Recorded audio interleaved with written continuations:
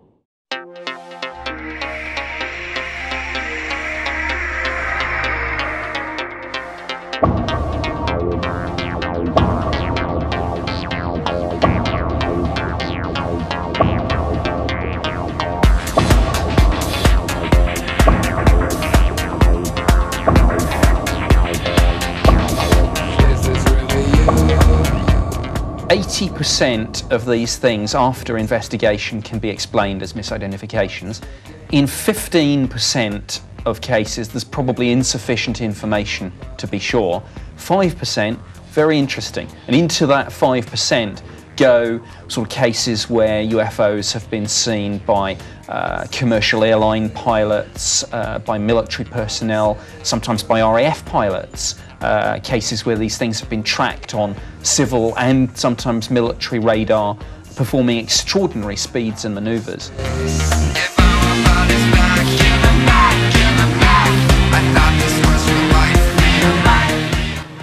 Definitely, the majority of all UFO reports can be explained in conventional terms. You know, we forget that the acronym UFO stands for unidentified flying object, and unfortunately, it's become synonymous with alien spaceship.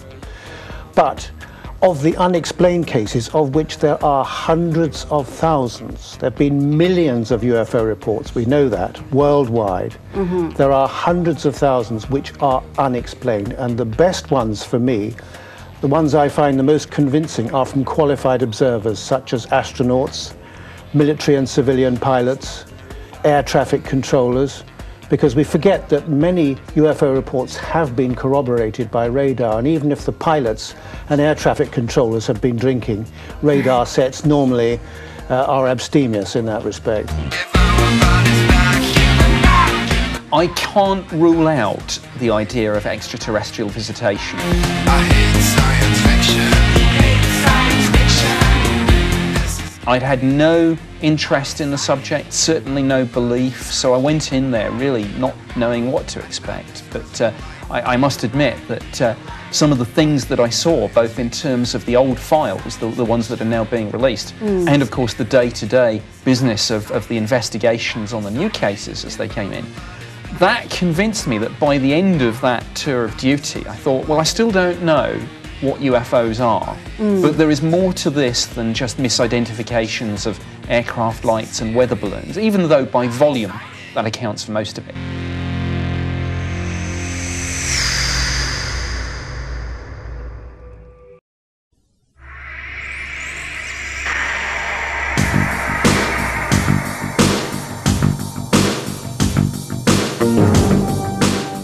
Well, I was sent this extraordinary book, The Flying Saucers Are Real, by Major Donald Kehoe. It was sent to me by a cousin in America who knew of my passion for aviation and space travel for as long as I can remember. I think there's something in my mother's baby book to the effect that at the age of a few months old, Timothy seems unnaturally fascinated by all manner of flying objects. But I've always been mad about aircraft and space travel, so it was a natural progression. And especially when I read that it was pilots and, as I say, both military and civilian and air traffic controllers were confirming these things, so that really clinched it for me. I've never seen a UFO, let alone anything more exotic in an Air Force hangar. No spooky experiences at all? No, not really, but in a sense I think that kind of gives me an advantage, because it means that as somebody who used to have this as a job for the government, as somebody who now commentates on it in the media and writes about it for the newspapers, for example, I can do so in a fairly dispassionate way, and I can sort of say, look, I'm not some believer trying to ram a view down people's throats, but this was my job. I did this for the government. This is what I know. Well, I've selected from my book what for me is one of the most compelling images of an unknown flying craft that I've ever seen. It was taken in 1963 by an Avenza Airlines, that's Venezuelan Airlines pilot, sitting in the right-hand seat as the first officer. He took it through the window with his camera, showing a craft, its shadow on the jungle beneath, and the aircraft shadow is also quite clearly visible, that of a DC-4, and you can see part of the engine, what's called the spinner, of this four-engined airliner. And the photograph has been analyzed by professional topographers and mathematicians, despite the fact it was debunked almost as soon as it had appeared by all sorts of people who were either ignorant or were professional debunkers. And I've made my own tests on it using an actual model of a craft and an airliner. This picture was taken in 1951 in California with a camera which was mounted on a plate, on a telescope. It could only be used in conjunction with a telescope. Okay. So very, very difficult to fake. And it shows a craft which is estimated to be anything from 1,500 feet in length, and some smaller craft which were seen to leave it, which appear to be surrounded by some kind of corona, which many physicists believe is a corona of plasma associated with the propulsion system of some of these objects. On May 2008, the chief astronomer from the Vatican said that the existence of extraterrestrials actually didn't contradict church teaching. And then on the 23rd of July, we had Dr. Edgar Mitchell, who was the sixth man to walk on the moon, actually saying that there had been a cover-up, that he had been briefed, and that Roswell really did happen. This is really turning into be what I've called Summer of the Saucers. You've mentioned in your intro there a couple of the things that have happened, these extraordinary statements that we've had, but there's been much more. In May this year, the Ministry of Defence, where I worked for 21 years, started what's going to be a 3 to 4 year process to release its entire archive. The Vatican statement that you mentioned happened within about 2 days of that.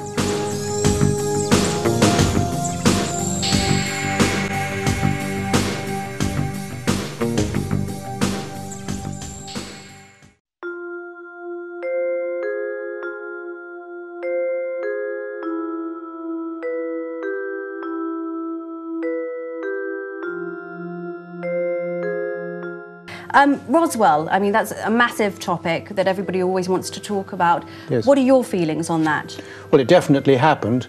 There's dispute about some of the sites where the craft crashed. Some people say there was more than one craft, too. My own information from my own clandestine sources is that at least one craft was actually shot down by the United States Army Air Forces. Okay. And it took several days before it came down. And according to this particular source who gave me this information, who I've actually named in the book, he's a former state representative for New Mexico and a former aerospace engineer, he said a colleague of his actually saw one of these recovered craft, and he could see the entry holes for the particular caliber of ammunition that would have been used to bring this craft down. And this led to an extraordinary conflict, if I can only describe it as that, because not just in the United States, but all over the world, following that incident, the UFOs, or some of them, began to attack our aircraft. And many, even airliners, not just military planes, but many airliners were lost during this conflict situation. And I believe it's a conflict situation which continues to this day to some extent. That's not to say they're all hostile by any means.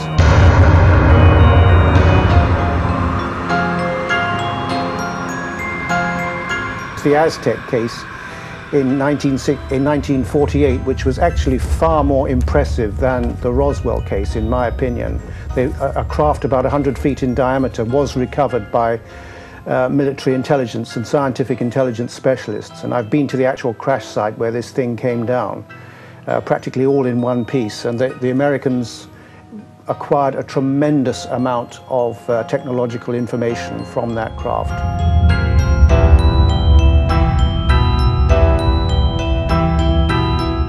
It was in March of 1948, and many witnesses, actually there have been sort of deathbed confessions, which have been reported and witnessed by Scott Ramsey and his wife Suzanne, who are planning a book on this case. And I've done a chapter about it in Need to Know.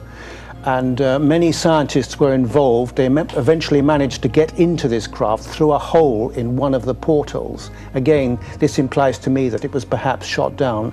And there were, I think, quite a number of small alien bodies which were charred. They were all deceased, and they all had apparently died as a result of exposure to the atmosphere, which had obviously got in through one of the cabins.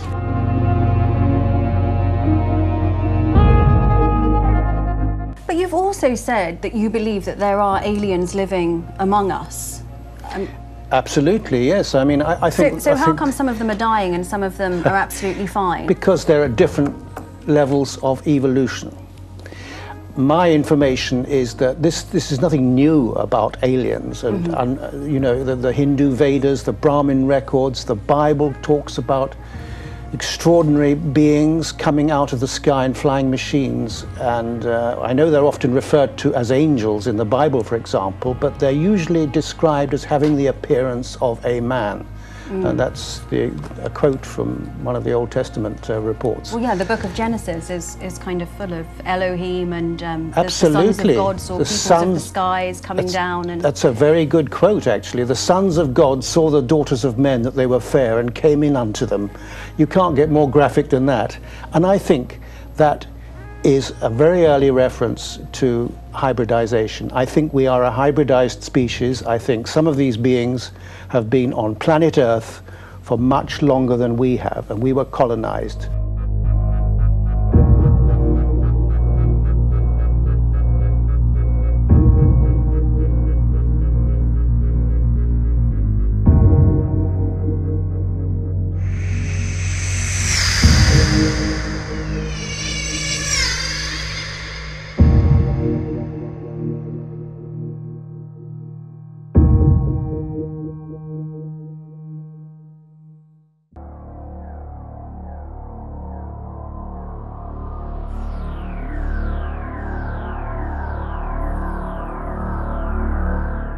Edgar Mitchell, I know, and I've discussed his opinions about the subject, and as many of you out there will know, about 5 or 6 weeks ago he was reported in the national media that, you know, there's been a massive cover-up since the 1940s, and that contact has been established. But I mean, actually, he's been saying this for years, but this was the first time he said it quite so pointedly. Yes. But yes, I mean, correct, you're absolutely right about that. And yeah. he's even emphasized, you know, I've been saying this for years, but suddenly it's picked up and it becomes a news item.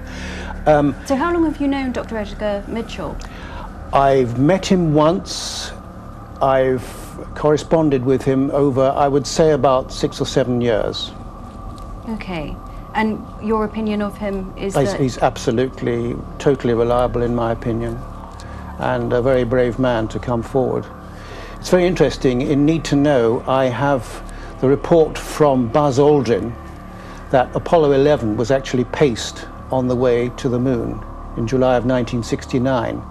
And he's since sort of changed his statement to a certain extent, but he made it on a British television documentary, and it was supported by Dr. David Baker, Apollo 11 senior scientist, that there was a craft which was beside the vehicle, Apollo 11. It was bell-shaped when looked at through the monocular, through the cabin windows, and all the crew members saw it.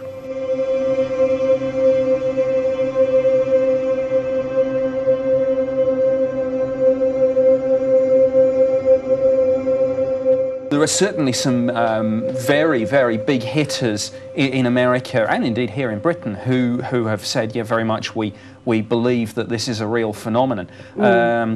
Recently, of course, in the presidential campaign, one of the candidates, Dennis Kucinich, it was revealed that he'd seen a UFO, actually at Shirley MacLaine's house, so that's a nice little tie-in. One wonders what they were getting up to.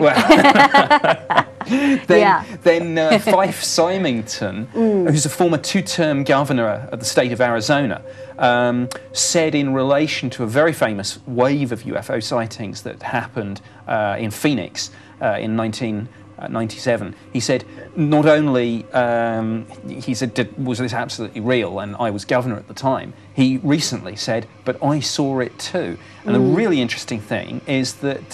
Didn't he deny it at the time when he was in office? This was really famous. He held a press conference where he said, we found the culprit, and out onto stage came his chief of staff dressed up in an alien suit. So he debunked the whole thing. He has now said, look, I'm really sorry that I did that. He said, but things were getting out of hand. There was mass hysteria. Hundreds of calls were coming in. But isn't that precisely why we're not going to get a major statement by a government, because they wouldn't want to take responsibility for, as you've spoken about, perhaps the ensuing panic?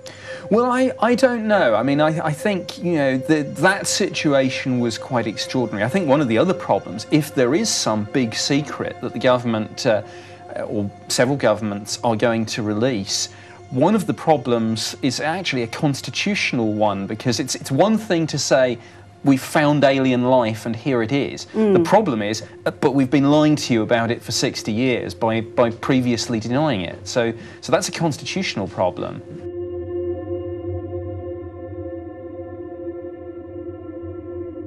Dr. Edgar Mitchell, the sixth man to walk on the moon, and he was on, I believe, 3 of the Apollo missions. Graduated from MIT, one of the most highly regarded astronauts of our time. Surely what he says is credible, but then wasn't there a statement released by the American government, or was it? NASA released a statement, right. Yes, and NASA, obviously for the reasons you've said, this guy is an all-American hero. You have to be very, very careful in America about making any criticisms of the astronauts. NASA said, it was a very interesting statement, they said, Dr. Edgar Mitchell is a great American, but we do not agree with him on this issue. Right. Then Edgar Mitchell was, and they went on to say, NASA isn't covering up the truth about UFOs.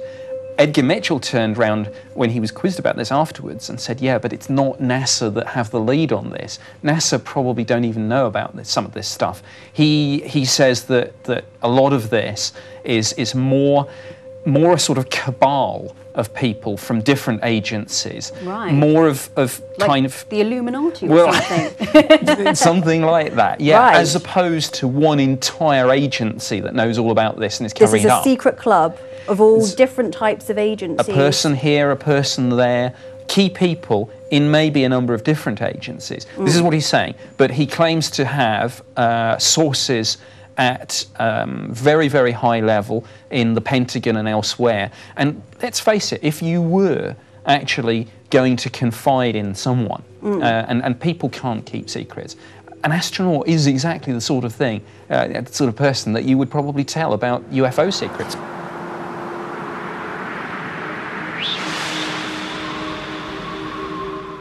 It's very difficult with these things. He may be deliberately trying to muddy the trail a bit, and the one thing I know, not least from my 21 years in government, is that if you get questions about your sources, you have to be very careful, and sometimes you actually have to throw in the odd red herring.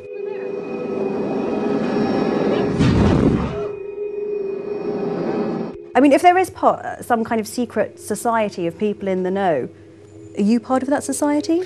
Well, you see, this is where I can't win. I've been accused of being a disinformation agent, but you see, if I say to you, look, actually, Frankie, I'm not, you know, the viewers, the real die-hard conspiracy theorists who think that aren't going to suddenly go, thanks, Nick, for clearing that up. They're going to go, well, he would say that, wouldn't he? So I can't win. Well, you would say that, wouldn't you? Well, I would, yes.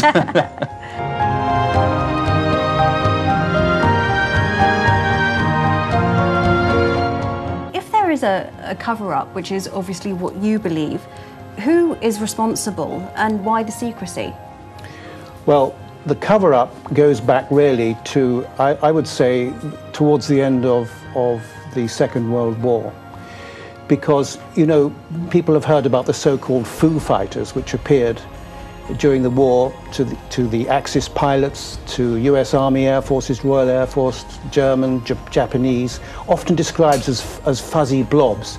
But in fact, there were sightings of enormous craft, such as the one in my book, which was a giant object seen by the entire crew of a Lancaster bomber, which all affected them at the time.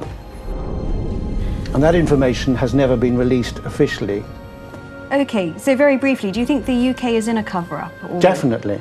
So it's most not just definitely. The US? Well, the way it was put to me quite a long time ago by a former director of MI6 was, Timothy, I think you'll find we leave that to the Americans.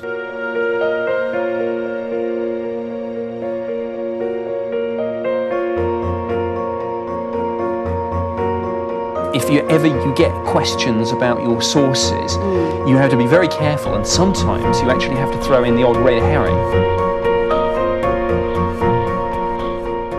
The way it was put to me quite a long time ago by a former director of MI6 was, Timothy, I think you'll find we leave that to the Americans.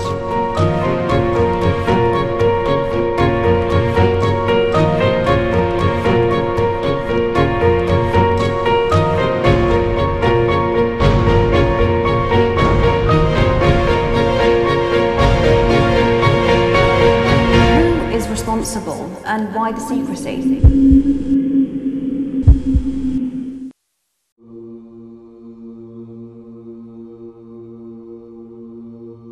A la misma altura.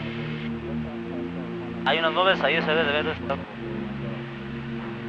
I mean, there is certainly a body of people who believe that many of the cutting-edge scientific discoveries that we've seen in recent decades actually came from the UFO that crashed at Roswell.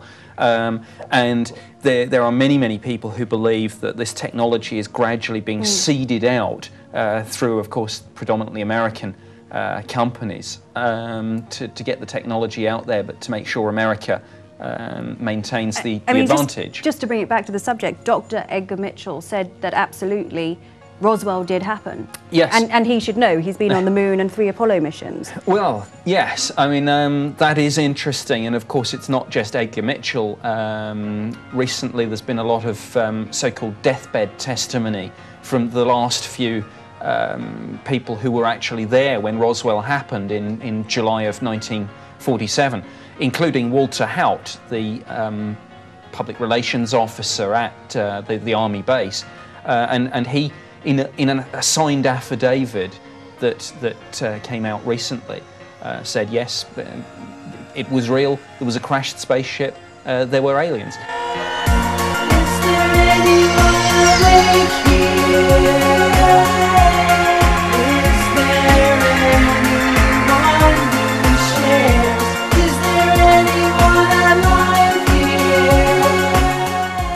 Corso, who wrote The Day After Roswell.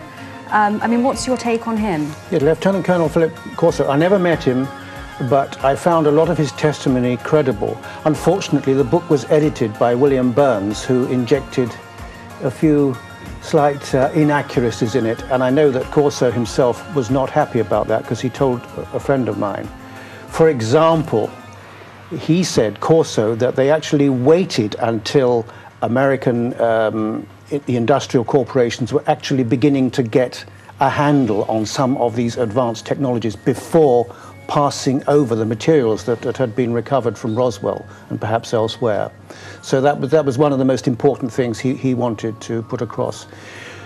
I know many people have said that, oh, we found that he wasn't on the National Security Council. Well, he wasn't on the National Security Council, but I've got his military records, and they show that he was on the National Security Council's intelligence staff for quite a few years as an intelligence officer, and he was involved with a special coordinations board which dealt with some of the most sensitive clandestine operations mounted by the United States government. So, you know, he did have a very, very good intelligence background. Is there anyone aware here?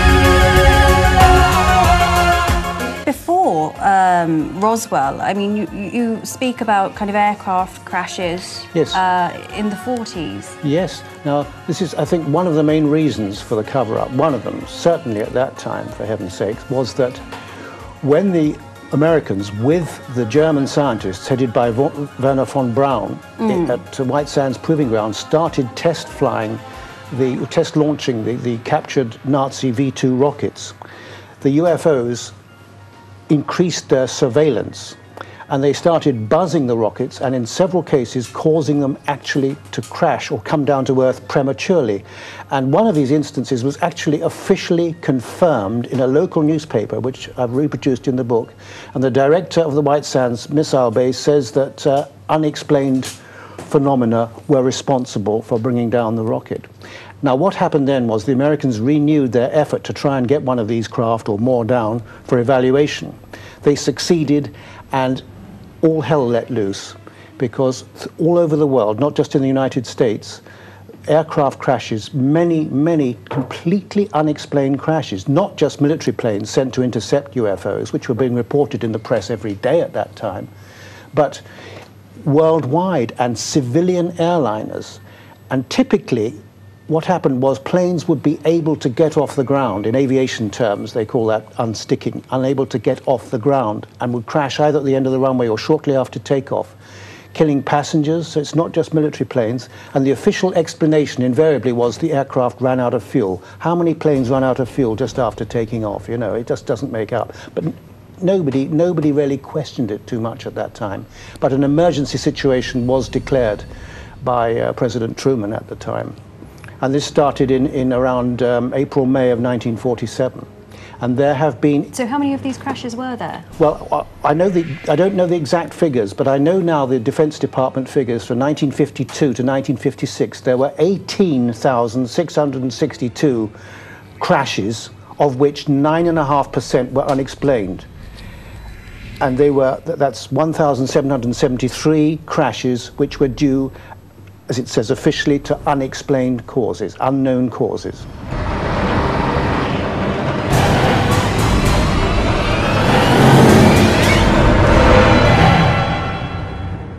I know from my own sources that quite a number of solid craft have been recovered. I know that communications have been established since the early 1940s with select individuals in the military and intelligence community, very, very occasionally within governments, such as a few presidents have had contact. So the proof is all there. As to evidence, there is excellent evidence that we have in the civilian world of actual craft. I've produced color photographs of an apparent alien in my last book, Unearthly Disclosure, photographs taken in Italy in 1993, which I'm convinced are absolutely genuine. But you didn't see the real thing? I didn't see the real thing. Oops. But because it could be slightly paper mache. Sorry, my ear thing. It could be, but I hired a forensic scientist who works for the police on imagery to study the photographs, which were Polaroids, and I made copies from the original, examined the originals myself. And furthermore, the witness had, on one occasion, a close-up sighting encounter with this creature when it was photographed. So that's the best I can come up with, but, you know, believe me, they've got a lot of better information hidden behind closed doors.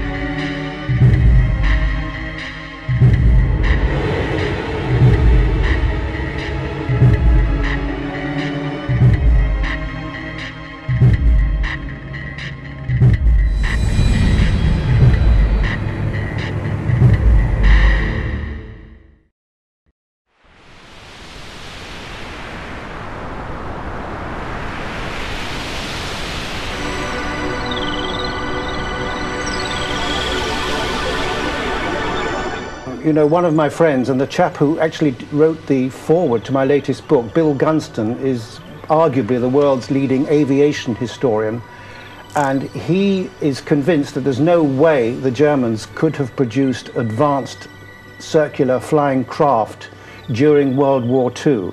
They were certainly testing circular flying machines, but there's no way they could have been responsible for all the Foo Fighter sightings and sightings of much larger objects. Had the Germans been responsible, they would have won the war. Right, but do you think the Germans at that point perhaps had contact with the extraterrestrials as well? No, I've heard this rumor. I don't discount it. I think later on, certainly, there was contact established with German scientists, particularly those working on the United States space program.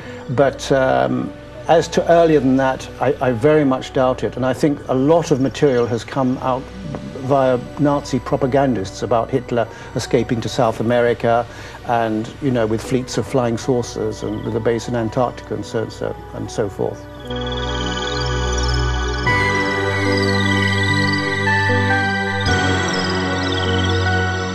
Right, and something else that I found really interesting was you spoke about Kennedy's trip, President Kennedy's trip to see the alien bodies. Yes. I mean, sorry, would you mind elaborating for our viewers on that? No. I was informed by a reliable source attached to JFK's source, White House staff, that in 1961, 1962, John Kennedy requested the observation of actual alien bodies, which he had learned had been recovered by the military. And his wish was granted, and he was taken on Air Force One. The plane was full of generals. It was led by General McHugh, was in charge of the operation. It was a top secret mission. Kennedy saw the bodies. He was taken to Tyndall Air Force Base in Florida, and the bodies were located at a special medical facility at that site. I mean, do you think that had something to do with his assassination? I don't know, but there are several pointers that might indicate some truth to that rumor. Like the rumors associated with Marilyn Monroe, I don't discount those either. There are some very strange things about her. So you believe Marilyn Monroe was murdered? I don't know, but I'm very suspicious about the suicide, particularly since she was connected with both Kennedys, JFK and his brother. So there is some possibility there for a good conspiracy theory.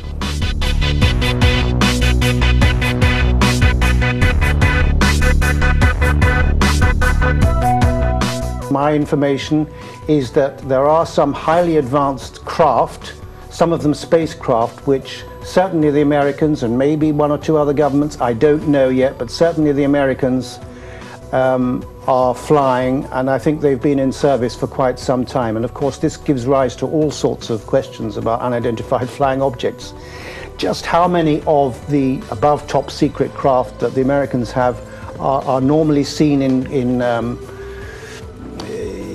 you know, unrestricted areas is very questionable, but I think some sightings must relate to that. Now, as to what type of technology is involved, I believe it involves anti-gravity and highly sophisticated means of transport. In 1993, Ben Rich, who headed the Skunk Works, Lockheed Martin's Skunk Works, which developed the stealth F-117 plane, said, in the presence of two friends of mine at the University of California, that we have the technology now to go to the stars. He confirmed this, but he also said that all this is hidden in above top secret black budget programs, and he said it would take an act of God to bring this out into the civilian world for the benefit of humanity. So that's very interesting. In 1993, here's a man who was in a position to know, who says that we already have the technology, short of a few equations, he said, in 1993, I hasten to add.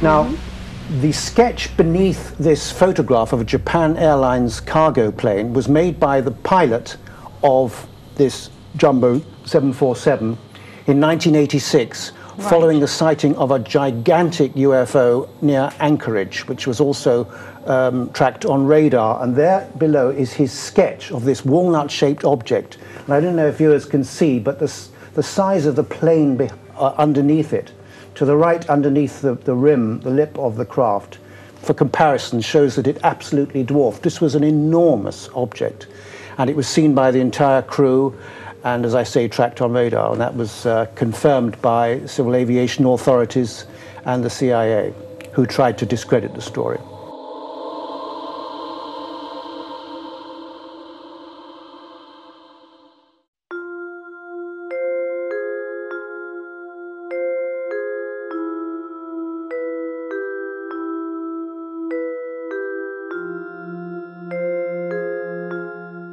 You have a number of sources which you keep referring to.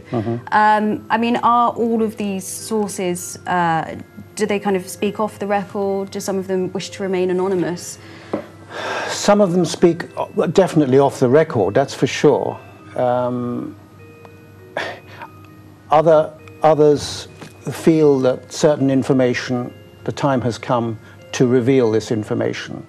And I'm not the only reporter, if you like. I'm a professional writer of books, not a journalist as such, though I have written articles for newspaper, but I hold a press card. And I know that a number of very distinguished journalists in the United States, for example, have been given some of the basics of this information, so that it's not as if we're all going to be completely unprepared. But it's not just in the United States, by the way, where I have acquired information.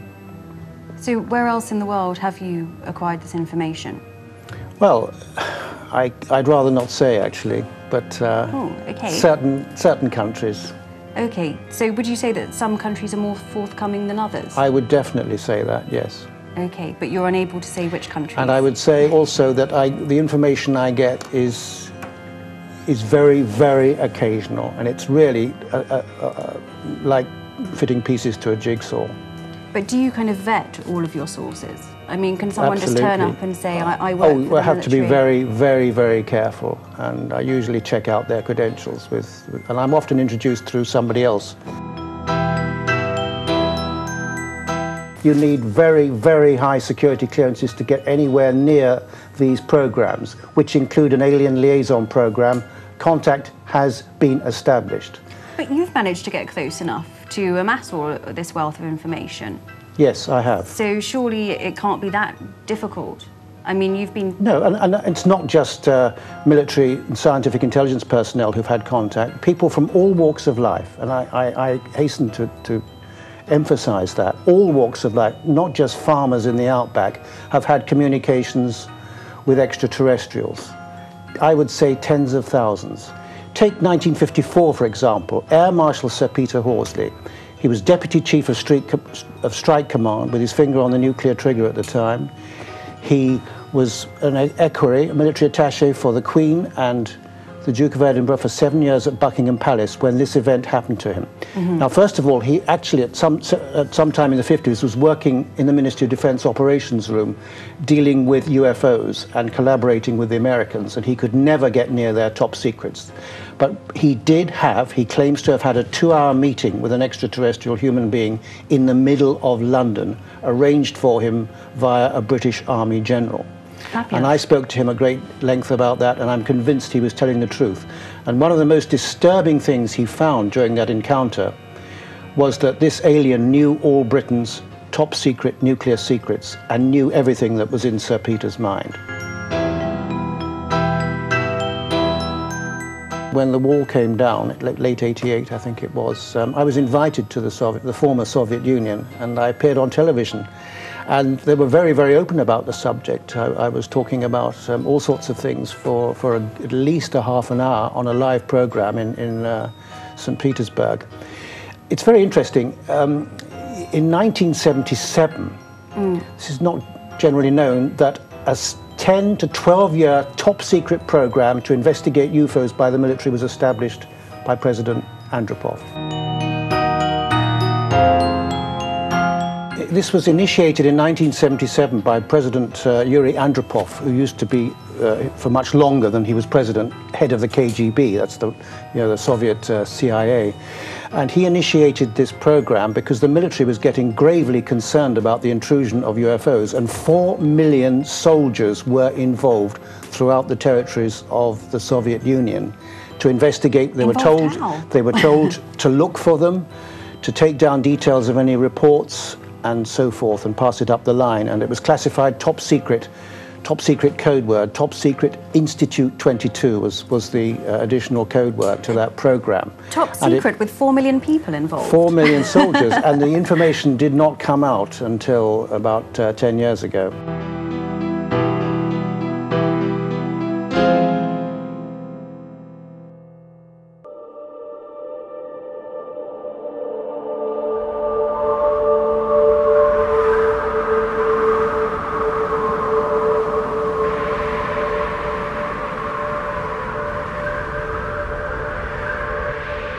Do you agree with David Icke's work? I don't think so. Does he write about UFOs? I don't think so. Yeah, he writes about UFOs and reptilians. Oh, reptilian aliens. I find it very hard to take that seriously, I have to say. So you do believe in aliens, but not reptilian aliens? There have been a few sightings of aliens with reptilian-type skin, yes. But as to aliens inhabiting human bodies, I don't buy it. Okay. I have no evidence for it. I've never learnt that myself from my own investigations. So what's your opinion on chemtrails?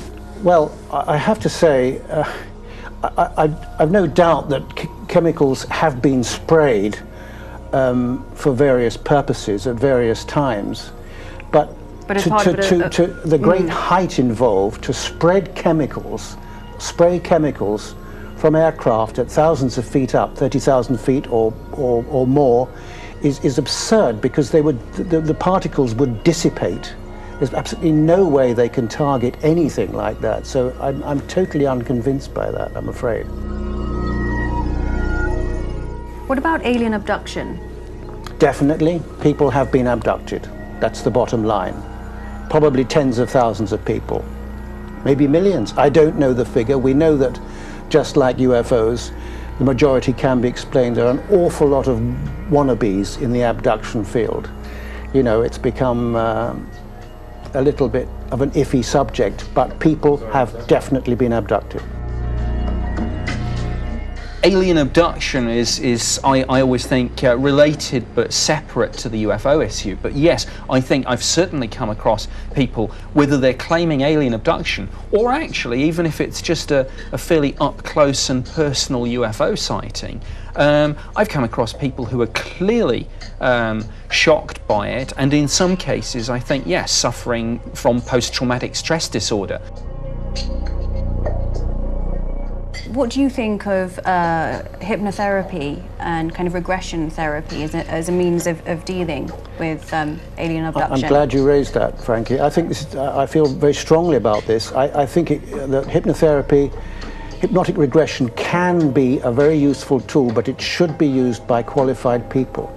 It's possible, if you're dealing with someone who is mentally deluded, you are enhancing their delusions. You really need to know what you're doing medically, I think. One of my other questions as well is animal mutilation. Yeah. I mean, do you believe that that's a real Definitely. phenomenon? I've investigated them personally in the United States and in Puerto Rico, Commonwealth of the United States. They are happening, they're still happening, mostly in Argentina and Chile at the moment. I don't have all the explanations, but having spoken to a police officer in Puerto Rico who actually shot one of the creatures responsible for the mutilations, the so-called chupacabras, or goat sucker, shot it at, you know, like from a range of 5 or 6 feet when it was trying to kill his dog. I have no doubt that these creatures exist, and that those are some of the creatures associated with the animal mutilations. As to the purpose of it, I don't know. I guess they need materials.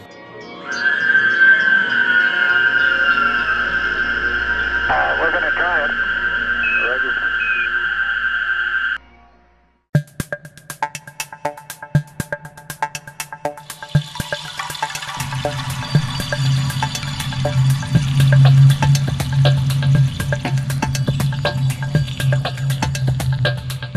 I would say I'd had about 4 encounters with aliens in my life, which what kind of proved to me human-appearing aliens, but certain very hardly noticeable differences. The first was in the United States in 1963.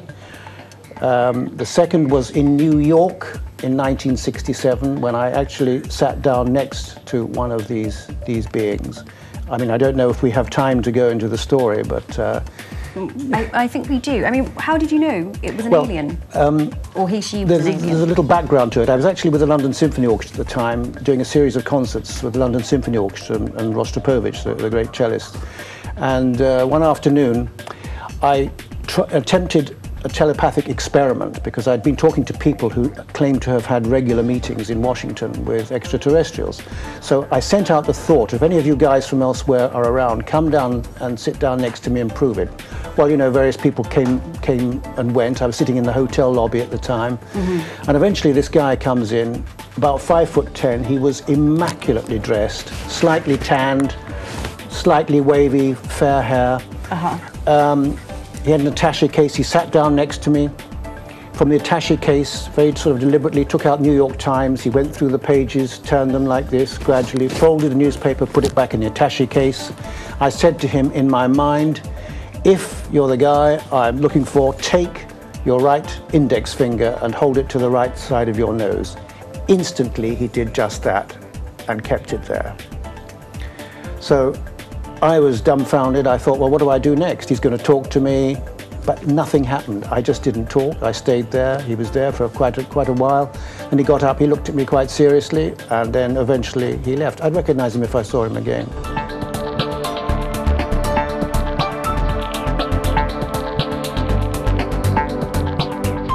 How many species of aliens do you think there are? I think there are many. That are visiting Earth? Many. We hear about these archetypal greys and reptilians and Nordics and so forth. This is really a bit childish. There are many subdivisions of aliens exist, believe me. And what do you think they want from us? It varies. Some of them, I think, have their beady eye on this planet. Earth is unique in our solar system, and maybe for quite a way around. It's obviously attractive to beings from elsewhere. It's got tremendous resources, it's got a huge amount of water, and other resources that they obviously acquire here.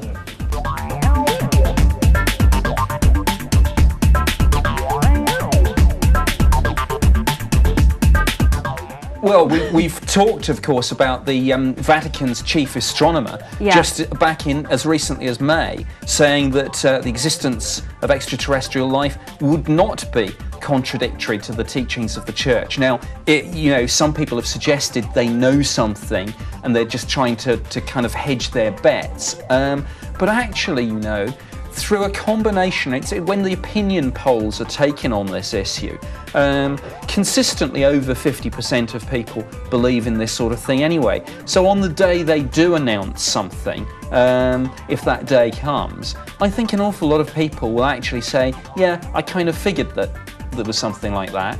So I'm not sure there would be. The undermining of world religions, panic in the streets, things like that. I think people would say, yeah, so what? We always knew it.